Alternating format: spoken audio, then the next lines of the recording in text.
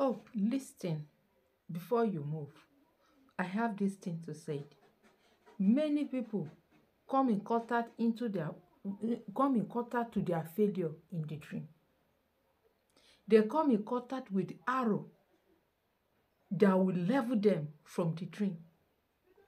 I pray for you with the heart of a mother that anything that have caused you pain, anything that have appeared to you in your dream, and it has tried to wipe away your joy, let the ground open and swallow them in the name of Jesus Christ. Please, every night before you lie down, can you please pray this prayer point along with me? This is my lovely prayer point.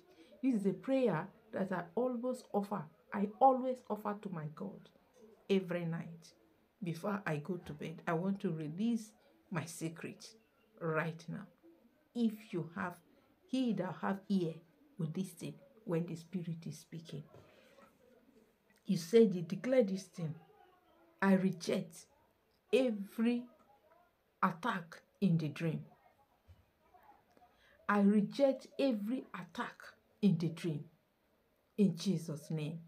Then if you are the type that eat in the dream, you now beat your chest and say, my heart I give unto God.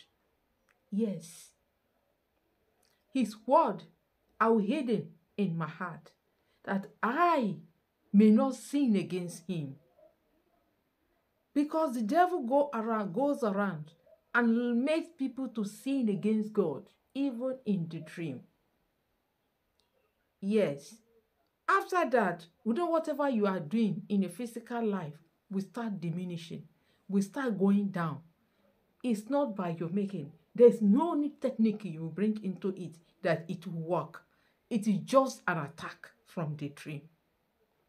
You will have, let me explain two dreams here. You will have a dream. You will eat food in that dream.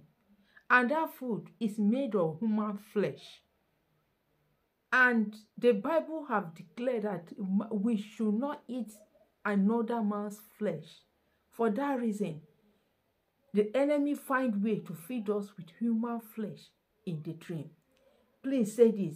Anything I have eaten or drink in the dream, I vomit you by fire in the name of Jesus Christ. And the second one, you see yourself climbing mountain and the mountain has no end. It's a case. It's a case. I pray that your